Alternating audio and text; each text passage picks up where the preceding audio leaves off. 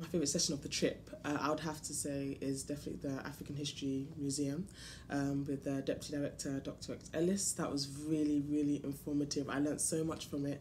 And I just kind of feel like I just really immersed myself in like with more detail into the whole process of like the slave trade and how it went about. I was actually saying to him that I feel like a lot of times in like the curriculum in the UK, we don't get to learn all these little bits of detail and everything. So being there, I really felt like I learnt so much from it.